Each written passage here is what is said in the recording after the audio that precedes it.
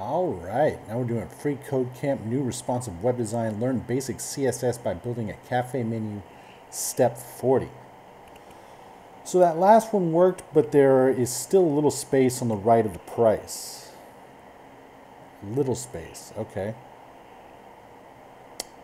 We could keep trying various percentages for the widths, but instead we're going to use the backspace key on our keyboard to move the P element with the class price next to the P element with the class flavor so that they are on the same line in the editor. And we're going to make sure there's no space between them.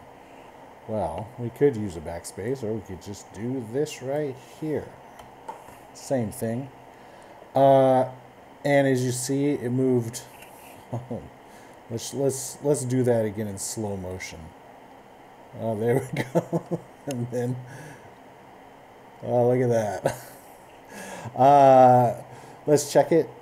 Oh, look, it worked. Great. And let's go over to, let's go see, let's remind ourselves what this is going to look like at the end. Okay, so it's going to look like this. So we're getting there. We just got to be patient, I guess. All right, let's submit it. And now we're on step 41, and we'll see you next time.